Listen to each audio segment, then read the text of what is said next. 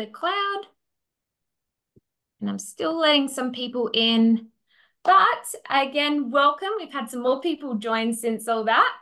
Now, my name is Mary. So I'm the health educator here at Arthritis New South Wales, so located in Sydney. You'll see my face quite a bit in these webinars as I'm the primary person delivering these. So I'm the one who hears the feedback. I want to hear from you guys what you think of these webinars, what you want to learn about. I'm usually the one who's at the end of the info line answering all the questions you have about your condition as well. So hopefully we're putting a face to the name now. So just a little bit of background on myself. I have a background in nutrition and public health. I've been with the organisation for a little bit now.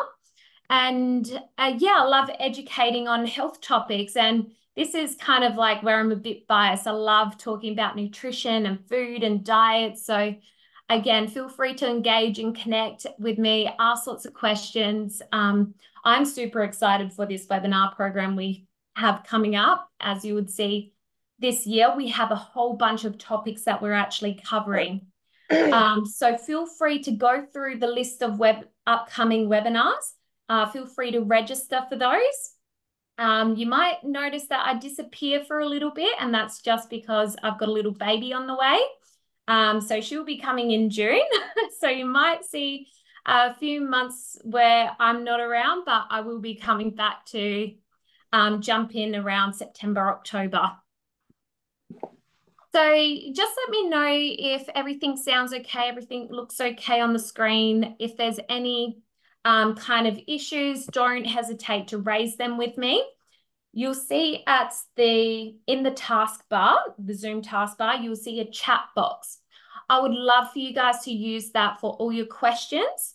If you have any comments, if you want to participate in any discussion, please feel free to use that chat box. As we go through this, I will please ask you guys to turn your microphones on mute, just because sometimes we get a bit of feedback that comes through and it can be a little bit disruptive and cause the sound to mess up for some people. So I actually just had a good question. Are these webinars the same as on Arthritis Queensland website? They are. So we pretty much come together with the Arthritis Queensland team. And that's why you either see me or sometimes Brianna Jones, who delivers some of these webinars, but we're across both organisations. So as I said before, nutrition is an exciting topic. I love talking about it. In today's webinar, we're going to be talking a little bit about the research that exists so far. So we'll start off with covering a little bit about what's in the guidelines in terms of osteoarthritis management in the context of nutrition. And then we'll dive a little bit deeper into that inflammation-diet connection, because I'm sure that you might have heard about it. You probably just want to understand a little bit more about it. And then at the end, we'll go through some tips, give you some tricks to help improve your nutrition if this is something you really want to work on. And I can assume if you're here tonight that it is probably something that's playing on your mind and you're ready to be motivated. So just a little disclaimer that all our presentations contain really general information and advice. So we do our due diligence to make sure that all the information we present is based on the latest evidence. It's accurate, it's reliable. If you do have questions that relate to your individual treatment advice or medications or your condition, sometimes I'll direct you and ask you to bring that up with your doctor or your primary healthcare physician. But I'll do my best to answer any questions as they relate to our session tonight. So just while I'm letting some people in, I want to hear from you guys. What do you know about the arthritis, and the diet? Not very much. Not very much. Okay. Very little. Very little. All I know about you shouldn't eat tomatoes. I don't know if that's still applicable. Okay, interesting you bring that up. I've heard that you shouldn't eat nightshade plants. Okay, the nightshades is an interesting one, and it comes up a lot of the times actually. I don't know where that evolved from, but we will come back to that if it's still a question that's on your mind at the end of this webinar. Keep in mind, we have another 3 webinars after tonight that cover more things about nutrition, somewhere we might actually talk about nightshades. Sugar and alcohol. Sugar and alcohol, what do we know about that? Moderation or no sugar, little sugar, very little sugar. Okay, let's jump into it. So nutrition, of course, plays an incredibly important role in terms of why someone might develop disease, but also why it could continue to get worse. And so if we look at some of the reasons someone can get osteoarthritis, we know that mechanics play an important role. So excess load, we know, can affect structural integrity of certain joints, particularly in those load-bearing ones, the knees, the hips, sometimes the feet. And that links in with carrying excess weight. But then there's also an inflammatory component that we're starting to learn about. So we understand it really clearly from a mechanical perspective, but what we're starting to learn more about is that there is an inflammatory component. And so there might be certain factors in the diet that can either dial up that inflammation or reduce it. So the thing about osteoarthritis is that it is a disease of the whole joint. So when I say that, it's not a condition that just affects the cartilage like we once believed. Joint is made up of bone, cartilage, ligaments, muscle, and different tissues. So when we break down what makes up these tissues and the structures, they're actually mostly dietary factors, all which play into how the joint is made up, how healthy it is, or vice versa, how much the joint can be impacted. And I will just pause quickly because I can hear some feedback coming through. Would it be okay to make sure that those microphones are off? And then I'll tell you when to switch them back on so we can have some discussion. So continuing back to my chat about the joint, we know bone and cartilage are mostly calcium, vitamin D, vitamin K, you have minerals thrown in there. We have protein that makes up the muscle that actually surrounds the joint. And then we also have inflammatory substances and hormones that can be influenced by how much sugar we eat, how much trans fats we consume, how much hydrogenated oils are in the diet. So there's all these things that can actually influence that inflammatory response in the body. So what we know from the best current data is that osteoarthritis isn't just caused by not exercising enough, carrying excess weight, lacking certain nutritional factors like vitamin D, calcium, vitamin K. It can actually be compounded by these factors. So it may have a role in worsening the state of that condition. So when we dive really deep into things like risk factors, what's important to realize is that a lot of them are actually modifiable. And what we mean by that is that they can be controlled and addressed through things like exercise and diet. And so I'm sure all of us at some point have been told that we need to work on getting our vitamin D levels up and we need to get those calcium levels up for bone health. But there's other nutritional risk factors that we don't always talk about that can actually influence inflammatory processes in the body, like high cholesterol, high blood sugar levels, high blood pressure. And so when we think about those things, we often just jump straight into, cardiovascular disease, type 2 diabetes. We don't always talk about their potential role in arthritis. So research is suggesting things like excess fat tissue can produce inflammatory hormones, which can basically accelerate that breakdown of particular structures in the joint. High blood sugar levels and cholesterol might have a negative effect on bone mineral density and affect that bone health.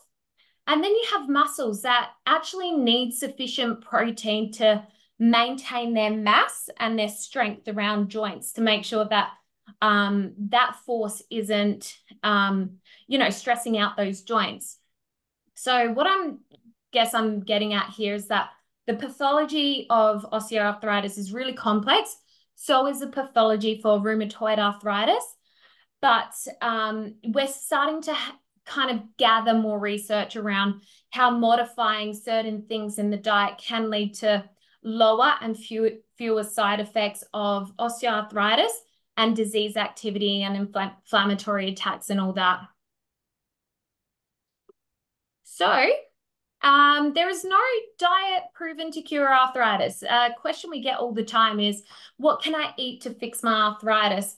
We can't actually answer that with a blanket answer, but we do know that improving nutrition can really help with that symptom relief from both a weight management perspective and from a dietary perspective when we talk about things like active ingredients. Did I get someone coming through that microphone?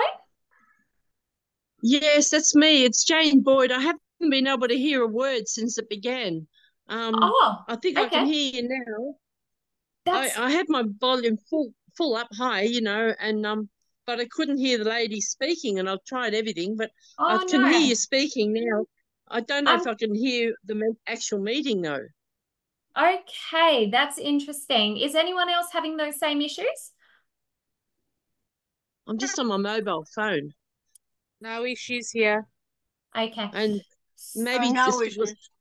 Jane, I can assume it might be a tech error.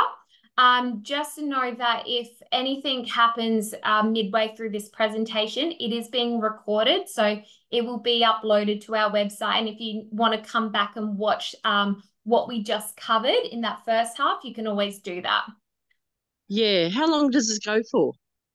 Give it maybe 45 minutes to an hour. Yeah. Oh, anyway, thank you so much. Thanks, so it'll be recorded on the website. Yes. Yeah.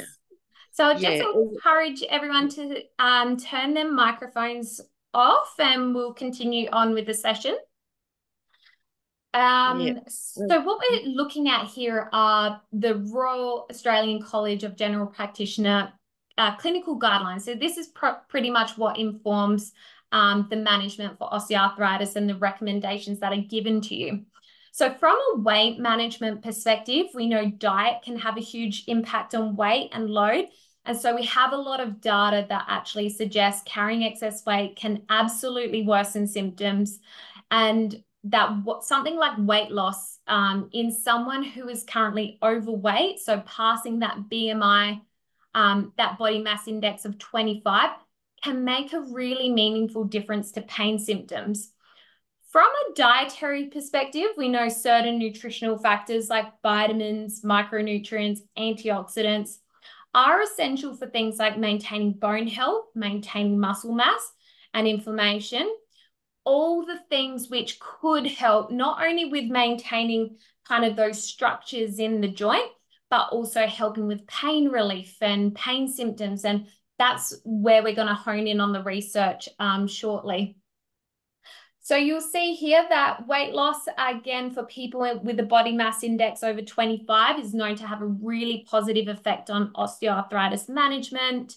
If you don't know what your body mass index is, you can always check that with a GP, or you can jump onto the Heart Foundation website and they have a BMI calculator. It's very good to know where that stands. You'll see that weight loss exercise is a great intervention. The only reason it's a conditional recommendation is because there is some level of personalization required in that intervention. And what I want to drive your attention to here is that you can see a conditional recommendation against things like omega-3 fatty acids being supplements and vitamin D supplementation. This isn't because it's not an effective intervention. It's just because the research isn't quite there yet to say that this works for this condition or this doesn't work for this condition. It's kind of very convoluted at the moment. And so this is why we do what we do. We share with you the information so you can make your own informed decisions about which way you want to go with your treatment. But nutrition research, it's really complex. We know diet can have a really big impact on health, but understanding how exactly diets, food choices, behaviors affect health exactly, it's quite tricky. So when researchers say that certain foods and diets are linked to health conditions, doesn't necessarily mean that this food directly causes this disease. It's just more like observing that this disease or this health condition seems to appear a lot in people who have regular intakes of this food or this type of dietary pattern. So it's really hard to kind of prove a cause and effect relationship. Does that make sense to everyone? Yes. Okay, that's great. If I lose Pardon anyone, me, I'm sorry to interrupt. feel free. Yeah. Shouldn't you take vitamin D? Because I'm on vitamin D. We're going to hold on to that thought because we're coming up to vitamin D shortly. All right, sorry. Jumping Stay the with gun. me. Yeah. Yeah, so I guess going back to the context of arthritis, which is what we all want to know about here, we have evidence suggesting that what we eat might be connected to the risk of developing arthritis or it progressing, but it also might be able to help improve the condition, but it also might not. So it's kind of, up to us to take that information, take that evidence and look at, how appropriate it is for our individual situations. And this is why we have people like GPs and physios that ask these questions too. And so going to the diet, a question that comes in a lot, do certain foods make a difference to inflammation? And the simple answer is yes. So there are foods that can lead to increased inflammation. Like we know that there are foods that are more processed. They're higher in trans fats, saturated fats, added sugars. They also lack in fiber and have a number of different pro-inflammatory effects in the body. And this is due to how they affect things like the gut microbiome, how they affect the regulation of the immune system. We're starting to learn more about how these components affect inflammation in the joints. But it's also not just about what foods, but how much food we eat that can make a difference to inflammation as well. And this is why we talk about the importance of portion size control. There are some foods, particularly if they're eaten in excess amounts and over a period of time, that can contribute to weight gain. And fast food is one of the best examples we have of this, because often this type of food, it contains a lot of energy, but very little nutrients. And so it does have that effect to induce weight gain. On the contrary, we have foods that are known to contain anti-inflammatory properties. So we have fatty fish, we have krill, flaxseed oil, avocado, foods with very powerful omega-3 properties. We have foods like eggs, mushrooms, milk that are rich in vitamin D, but then we also have supplements when we can't quite get those nutrients from food. And there are so many other foods that can deliver these benefits as well. And this is why we hear a lot of hype around plant-based foods, fruits, vegetables, herbs, whole grains, legumes. It's because of how they can impact health, and we actually have data on that. So what does the evidence say? Saturated fat, which is often found in animal-based foods, tropical oils, processed foods, very abundant in our Western diets, has been linked with increased cartilage damage in people with osteoarthritis. So we're going to look at the research that was done to kind of establish that. There's other evidence that suggests that omega-3s, often found in those foods like fish, nuts, seeds, supplements, have modulatory effects on rheumatoid arthritis, meaning they could interfere with the immune system to help reduce inflammation. And then we also have that weight management component. So in the Australian Dietary Guidelines, we have grade A evidence. We have the best level of evidence that exists to suggest that overconsumption of food increases adipose tissue, which is just technical for fat tissue.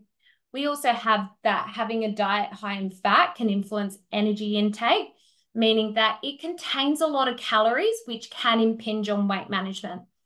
There's also grade A evidence to tell us there's a positive relationship between portion size and body weight. So things that are becoming more and more important risk factors to address in osteoarthritis because of the widespread effects excess weight has on both biomechanics of the joints and the inflammatory processes that are implicated in not just osteoarthritis, but rheumatoid arthritis as well. So we know that excess weight can place a lot of stress on the knee and hip joints. But what's really interesting here is that there is a relationship between excess weight and hand arthritis. So why this is interesting? Because we can't really have mechanical stress on the hands due to excess weight. And so we can't have really symptoms that come on from excess load because our hands don't really carry the excess weight. So this is what's telling us that there could be many metabolic factors involved due to circulating inflammatory molecules in the context of someone carrying excess weight. So from a dietary perspective, this is why saturated fat specifically has been a real strong area of interest, particularly with its devious role in arthritis. So very recently, there's been studies conducted by researchers that have looked at the effects of a high-fat, high-carbohydrate diet on the joints and overall health in rats. We know that rats are very different to humans, but what's relevant here is that it's a dietary pattern that's very common to our Western diets here in Australia. So because there is really clear evidence that saturated fats and simple carbohydrates are abundant in this dietary pattern, and they're known to contribute to a pro-inflammatory state in the body through several mechanisms, in theory, these dietary components might have a role in mounting an immune response that contributes to the prolonged breakdown and weakening of those tissues we talked about in the joints before, particularly in the cartilage. So that's really interesting to us. And we have experimental research that has looked at the impacts of a diet containing not just simple carbohydrates, but 20% saturated fats on osteoarthritis, with results confirming that this may have been responsible for producing the osteoarthritic-like changes that were observed in the knees of these rats. So they found that the rats who had this diet with a lot of saturated fat experienced weakening of the cartilage, which made it a lot more prone to damage.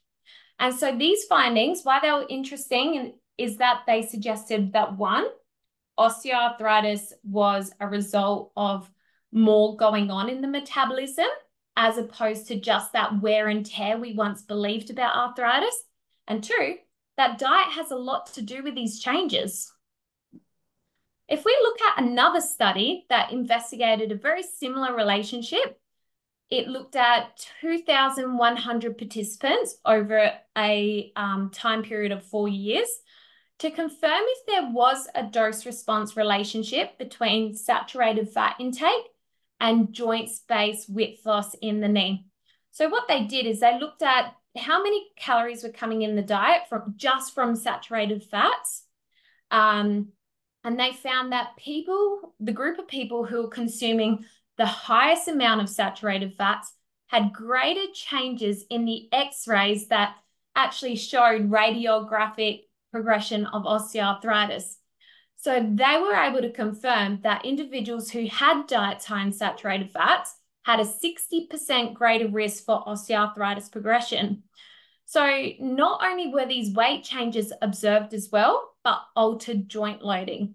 So just to summarize this really quickly, results of this study basically complemented that previous study we showed you with the rats and suggested that diet containing high amounts of saturated fats could be a risk factor and worth addressing, and makes sense as to why it could possibly help. So I know that it's all well and good to be told, like, this is a research, this is what could be contributing to osteoarthritis progression, but we probably want to know where saturated fats are found and how do we reduce them. So animal products for one, so fatty cuts of meat, poultry with skin, processed meats, full-fat dairy products, tropical oils, particularly those palm oils, palm kernel oil, and processed and packaged foods. So think of those commercially baked goods, the cakes, the cookies, the crackers, snack foods, fried foods, fast food.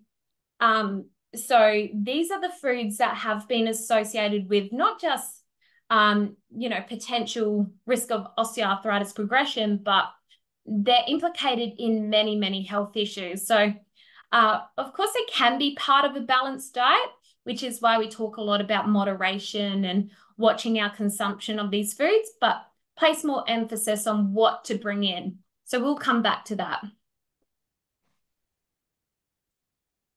So when it comes to active ingredients and the role of nutrients, this is where a lot of interest seems to be. So I don't want to make it too complex for everyone, but I do want to highlight why there is certain hype about certain nutrients.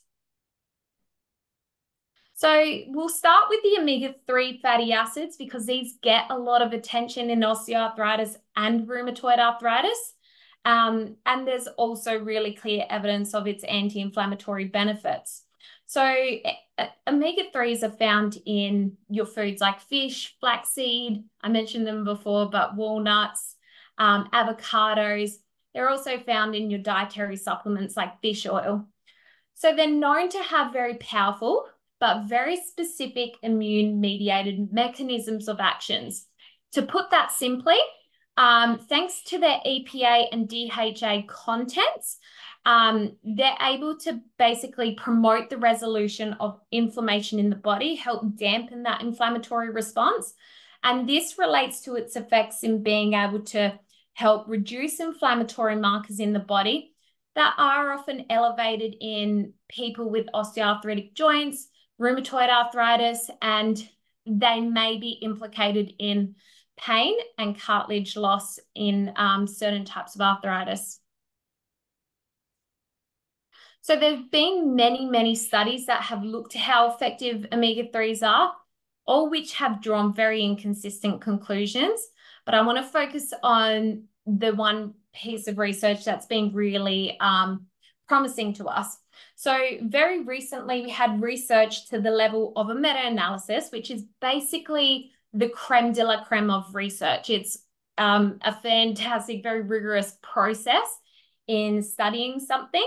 And it involved 9 randomized controlled trials with the involvement of 2,070 adults with osteoarthritis. So these studies all aimed to comprehensively evaluate the influence of your omega-3s on symptom and joint function in patients with osteoarthritis. And the results are really promising, with an overall benefit seen in both pain and function. I do need to highlight that this research was based on supplementation as opposed to food, but the results still complement the research that exists on the benefits of increasing things like fish in the diet, increasing nuts and seeds due to their omega-3 contents. So it's generally recommended to obtain omega-3s fatty acids from food anyway. We always say that supplements are meant to supplement what's missing in the diet. And this is because foods contain many other beneficial nutrients like proteins, other vitamins, other minerals that are essential for good health. And what we should probably go back and revisit is that, do you guys remember when I showed you the clinical guidelines, how there was a recommendation, a conditional recommendation against these supplements? This is really because the evidence for most is quite minimal. So we don't have a lot of good quality human clinical trials to show that, yes, this food is inflammatory, or this food is anti-inflammatory, or this dietary supplement does this exactly. But there are observations that have been made, and there is a building evidence base. And this is what we're looking at here, is that this piece of evidence we've pulled out here has good effects on symptom management. So going back, reminding us that because research isn't quite there yet, we don't really know how much of these food sources we should be eating to get that therapeutic benefit from these foods. But we have enough general evidence to suggest that in order to get the health benefits from omega-3s, 2 to 3 servings of fatty fish per week is sufficient. Of course, not everyone likes fish. Not everyone has access to fish either, especially if you're probably in a rural, remote area where the ocean isn't far. Maybe you have access to frozen fish. We also know that sardines, anchovies, probably not to everyone's taste. So before taking any supplement, of course, you should consult with your doctor or talk with a pharmacist so they can do their due diligence to make sure there's no interactions, it's safe for you to take, they can talk about appropriate dosage with you. But of course, if you can't get those food sources in the diet, that's where a supplement might be beneficial. It's just always important to talk about that with a professional, especially someone who knows your medical history and what medications you're taking. So just very quickly, the bottom line is that omega-3s can be really great for our health, should be part of a well-balanced diet. They might help with improving inflammatory pain and improving function. We need more evidence to say, but there's no harm in, speaking about it with your doctor. So we'll talk about the next best thing here is protein. So when we think about our muscles and the way they support our joints, it's really essential to try and maintain or build that muscle mass to help dissipate the forces on a joint like the knees or the hips. So when it comes to supporting our physiology and supporting that muscle mass, we need protein to help make that up and maintain its integrity. So we need protein for all our cells to grow, repair, heal, function. It's really a key ingredient for not only building muscles, but preventing that muscle loss, which becomes more and more important as we get older. So when our protein requirements aren't being met, this can affect muscle breakdown.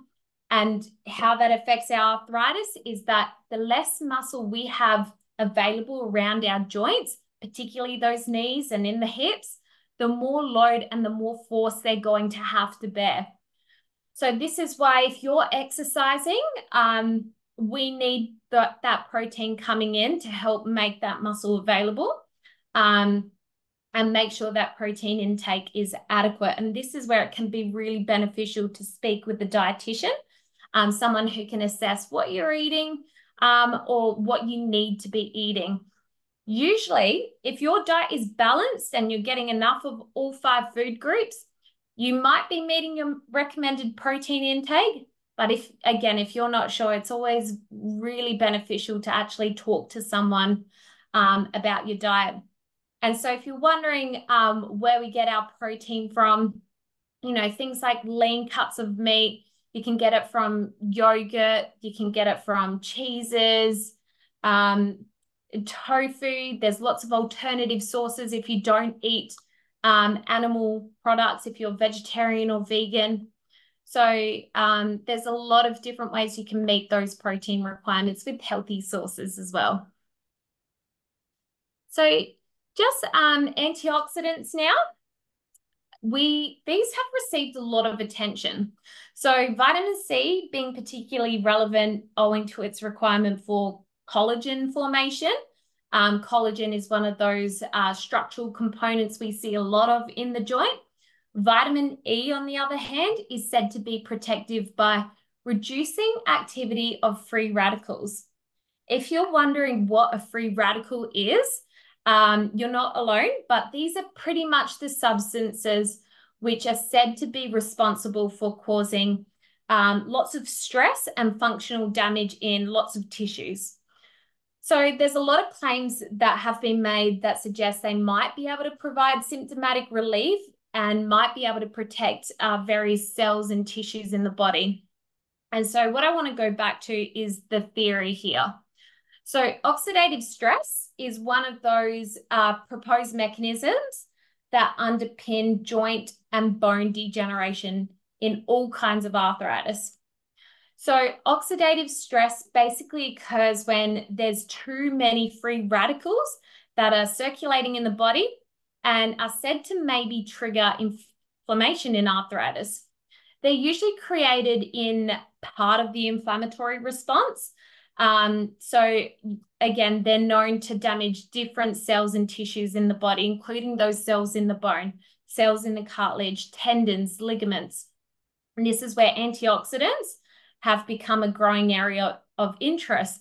Not only are they able to help calm an inflammatory response, but provide that protection. So we're not saying that they can actually reverse structural damage in osteoarthritis, but they might offer potential benefits.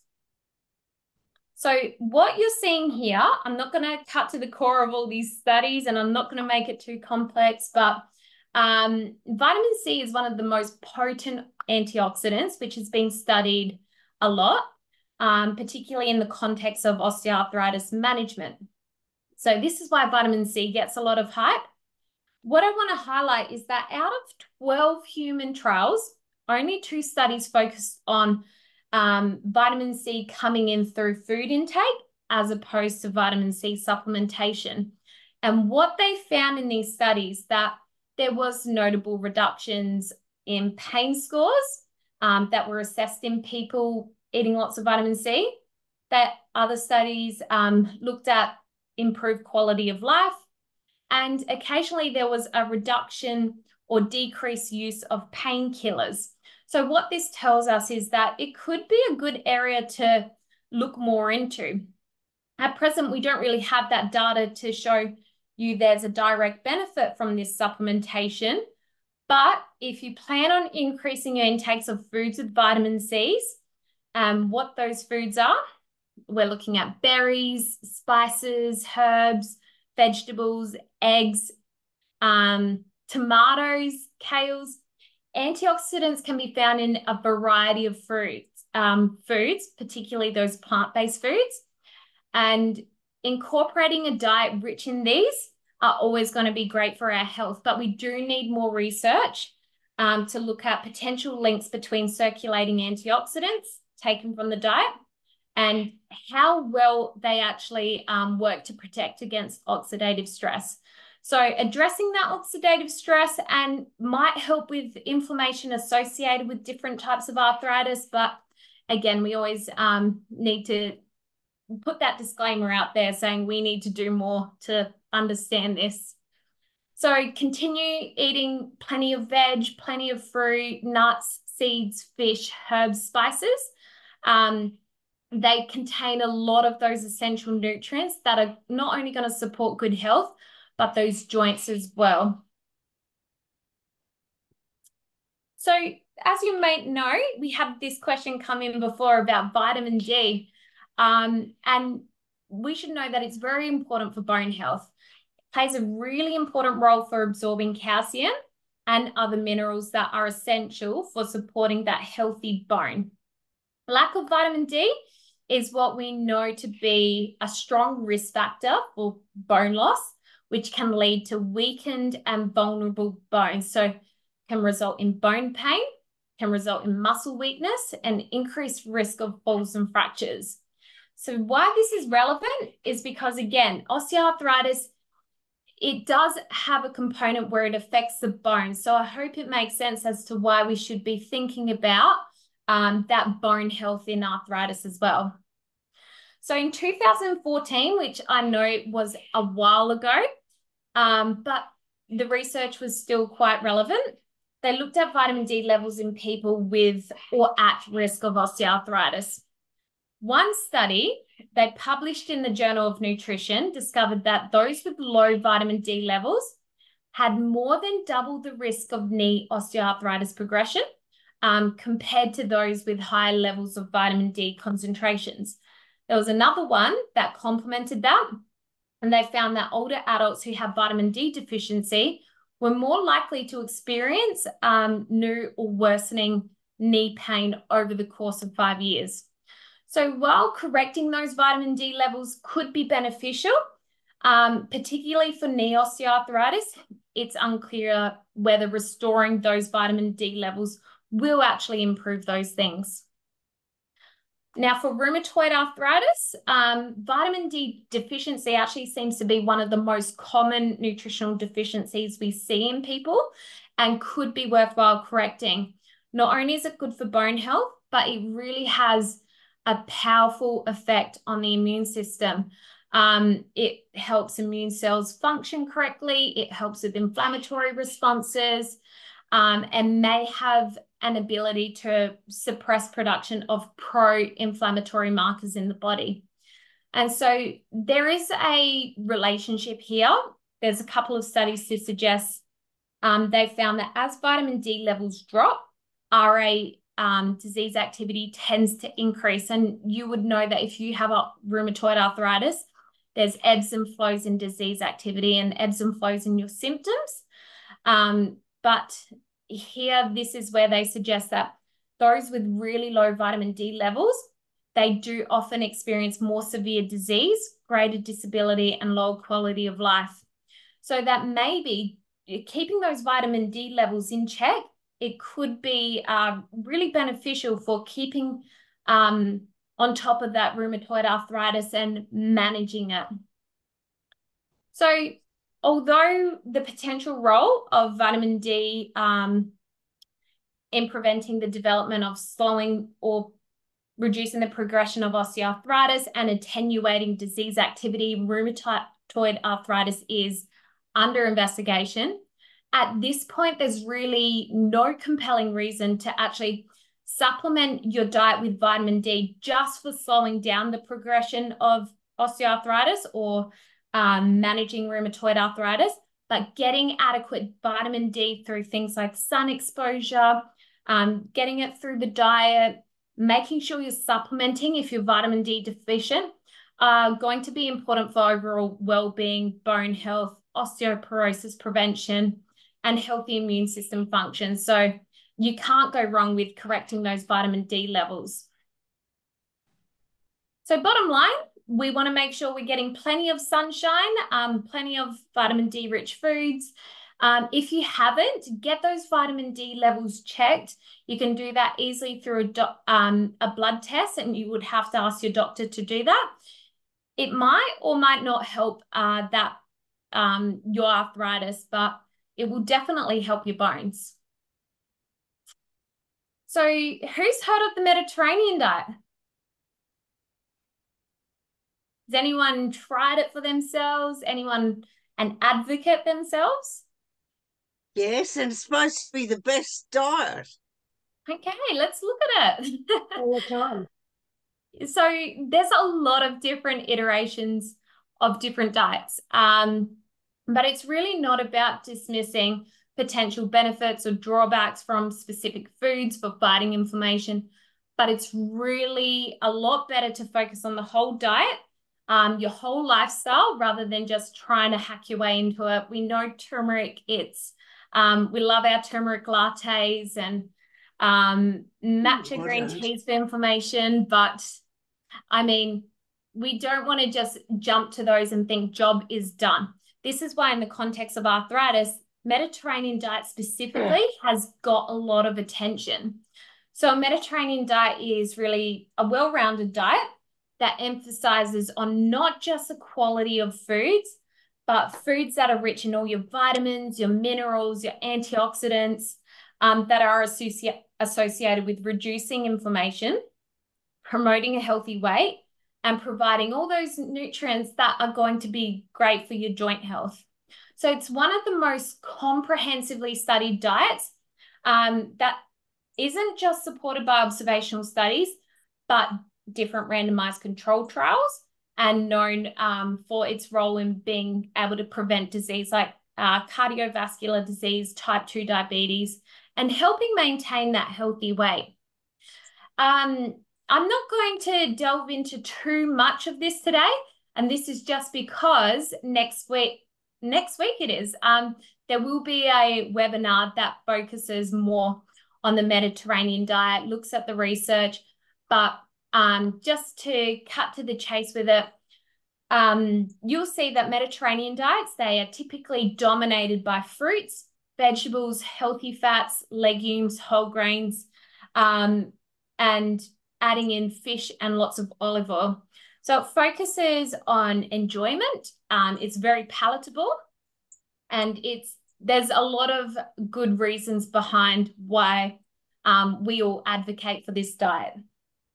So we did talk a little bit about weight management, and again, we have a webinar coming up in the future that focuses specifically on weight loss principles and how to achieve it, why it's beneficial. But what I want to say here is that even if you're a little bit overweight or you're a lot overweight, losing just even 5% of your total body weight has proven to result in improved movement, function, inflammation, and pain. So this is where nutrition really has a powerful role. If we look at people who are successful at taking weight off, and most importantly, keeping it off, these are a few of the key strategies that seem to be fundamental in any long-term solution for weight loss and weight maintenance. So a great starting point, if you don't know where to begin, is to connect with someone, a professional, a dietitian or a nutritionist. They're equipped with knowledge and skills to help assess that body mass index, determine those realistic and appropriate goals, and help you formulate the best plan to achieve them while keeping you accountable. Another really simple strategy, so simple that it really puts to shame all that complex diet information out there. I'm sure if you've ever been on Google, you typed in what's the best diet to follow, you get a whole thousands and millions even, all this information out there that you have to sort through. But something as simple as mindfulness can be really powerful. It can be described as learning to pay attention to the present moment experience. And so applying this principle to eating can be as simple as focusing on what is currently being eaten, removing distractions, taking in the taste of food as it's eaten really slowly, and even having that method to simply recall what you've eaten recently can be a real game changer for changing those future decisions about what you're eating and how much to eat. So reducing portion sizes, the larger the serving of food, the bigger the container, the more likely it is that we're going to eat more of that food. So this is what can easily lead to passively overeating. It's known to impinge on weight gain. So eating foods from smaller bowls, plates, cups is one way of being able to actually control that. And now looking at the rest of these recommendations here, I'm sure you've heard of them all before. Increasing those nutrient-rich foods, reducing intake of discretionary foods, focusing on fiber, choosing fat sensibly. I hope after the information and research we went through tonight together, it makes you understand why there is a lot of hype around these foods and why we should be enjoying them in our diets every day. Now, different foods differ in their abilities to make us feel full, and this can be influenced by things like energy, the presence of different macronutrients like those proteins, those carbs, those fats. Usually there's a reason why with our salads, our vegetables, lean proteins, fruits, we have higher satiety, which is a lot more fullness with those foods, compared to a similar amount of high energy dense foods such as biscuits or chocolates with very little nutrients. So the more full we get from a nutrient rich meal, the less likely we are to overeat and overeat the foods with no nutritional value. So there's a lot of tips I just gave you, but if I was to cut to the core of all those things and give you just 3 simple things to walk away with tonight, if you are feeling motivated to get onto that nutrition and start working on it, start with a food diary. Just being aware of what you're eating can allow you to actually track what, when, how much you eat. It can actually be helpful for recognizing patterns of overeating if we're one to emotional eat, which can easily happen when we're in pain or we're feeling upset, we're not feeling motivated, which can be related to our condition. Something as simple as a diary or reflection can help you foster a better understanding of your dietary habits and help change those future decisions around your diet. The second thing is prioritizing balance. So a nutritionally balanced diet is one that follows Australian dietary guidelines, but could also follow the Mediterranean diet. Should really include healthy foods across all our food groups: vegetables, fruits, whole grains, legumes, lean meats, fish, olive oil. These all make for a good start to the diet. But it should be one that you also enjoy. It should be one that's palatable and something that's sustainable, something that's going to keep you nourished, bring in all those essential nutrients, but it's also going to work for you, your lifestyle, and your preferences. And so when we do go into the weight management webinar, we'll talk a little bit more about the implications of having such a restrictive, rigid diet and why they basically don't work. Hunger check-in before we snack. So overeating, constant snacking, really a side effect of not eating enough essential nutrients, the good stuff like that protein, good carbs, good fats, and eating more sugars and more saturated fats. Again, it could be an emotional stress thing, but in order to prevent this, taking that minute, applying those mindfulness strategies or techniques before we eat can really help you adopt a more flexible and sustainable approach to weight management. So they're just 3 simple things that you can actually start doing throughout your day, and you might notice a difference. There is a lot of support out there. So has anyone heard of the Get Healthy service? Yes, I've done it a couple of times. It's fabulous. Yeah, no, it's great to hear you've had good experience with it. It's a government-led program. It is New South Wales based, and I'm not sure if it would apply for people in Queensland, but it's basically a phone service in New South Wales where you can get expert advice from a dietitian or nutritionist to help you achieve your goals. So pretty much it's, I believe it's 7 weeks of phone calls to help look at your diet and keep you on track. So this is the number you can call. Yep. I'm sorry. That's okay. They sent me all this fabulous information as well about, what to eat and how to eat and everything. Yep. And, I'm just checking in with you and everything was really brilliant. I did lose weight, but I think I've put it all on again now.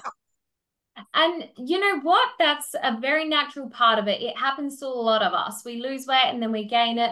So it's really important to try to find an approach that works for you to make it sustainable. So if people haven't heard of it before and you want to get started and you're here in New South Wales, I'll look into what's available in Queensland. I'm sure there's a similar program. But give this number a call. You can jump online and read more about it.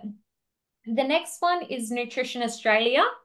They're a non-profit organisation. They have a lot of different resources, recipes, and healthy eating guides, which are easy to download, print out, and use every day. I myself love jumping onto that website and finding a good dinner recipe that takes you about 10 minutes to throw together, and you're getting all your good stuff in it. You can also find a local dietitian. So There is Dietitians Australia. You can find a dietitian in your area. You can ask your GP, but pretty much they'll give you the best individualized nutrition advice that's applicable to you. So just to sum up what we've covered tonight, nutrition, I hope we understand why it's important in weight management, why weight management is important for arthritis, why it's important for inflammation, how it can be effective for symptom management, and that the food choices we make do impact on our health and they do impact on our disease. So what I want to do is open up the floor. I want to ask you guys, do you have any questions for me? Not at this stage, thanks. Okay, I can see Atmoreland, raised hand. My question is in the BMI formula. Yeah. 25 kilo times M2. Is that M squared or M times 2? M squared.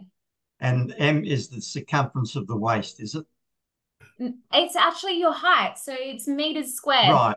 Okay. So imagine your height 1.75 times 1.75 in brackets, and that should give you your body mass index. Thank you. That's okay. Of course, there's lots of calculators out there that easily do it for you. So feel free to use those as well.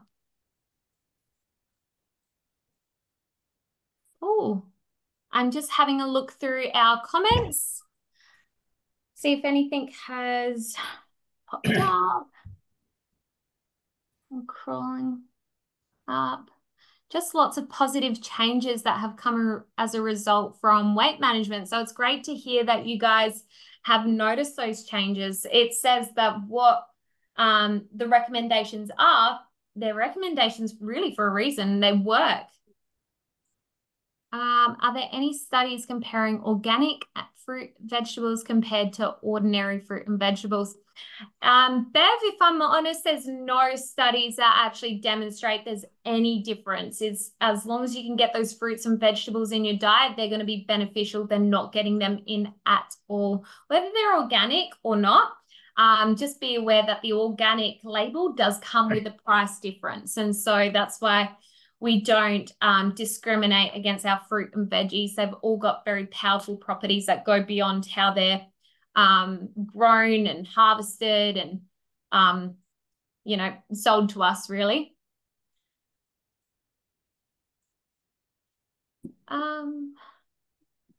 Jane, you've raised your hand.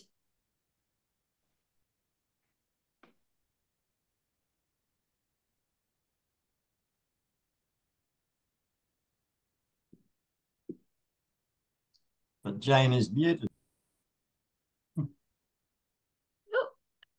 May I speak or no? We can hear you now. I'm sorry. I'm not Jane. I'm sorry. I'll wait. Julie, was that you? Yes, I'm sorry. I feel like I'm taking over everybody. Please, I'm sorry. Feel free to jump in.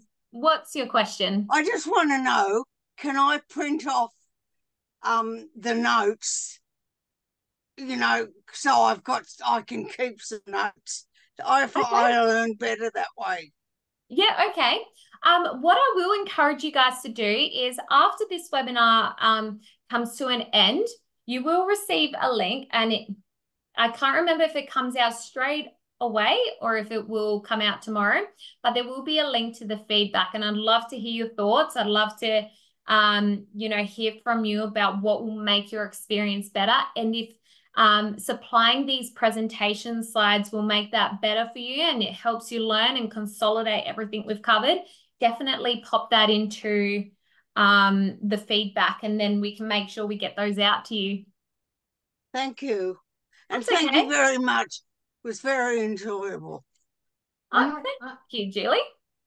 I had a question about gluten, and if there was any research about the link of gluten to osteoarthritis.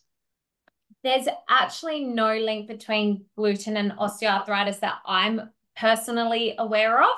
I know that for some people who have an intolerance or an allergy to gluten, that can instigate an immune response to that particular gluten, and it can result in inflammation in the body. And that's why it's not a general recommendation we say for many people, and that's because many people don't actually have that allergy or intolerance. But for some people, they do notice a difference once that gluten gets removed from the diet, but usually that's under the supervision of a professional as well. And that's the way to do it if you think you could have a sensitivity, because there can be a lot of implications from eating a dietary component that you have a sensitivity or reaction to. Daryl, you've actually asked, can you recommend a good Mediterranean cookbook? Absolutely. So there's one by, I believe it's Dr. Catherine Itsiopoulos. She's a very well-established researcher in the Mediterranean diet space, and she has a great, very affordable cookbook that's available online that you can just purchase, and I'm pretty sure it's available in stores as well, but it's got a lot of different Mediterranean recipes. And she also talks a little bit about the additional benefits of Mediterranean diet as well.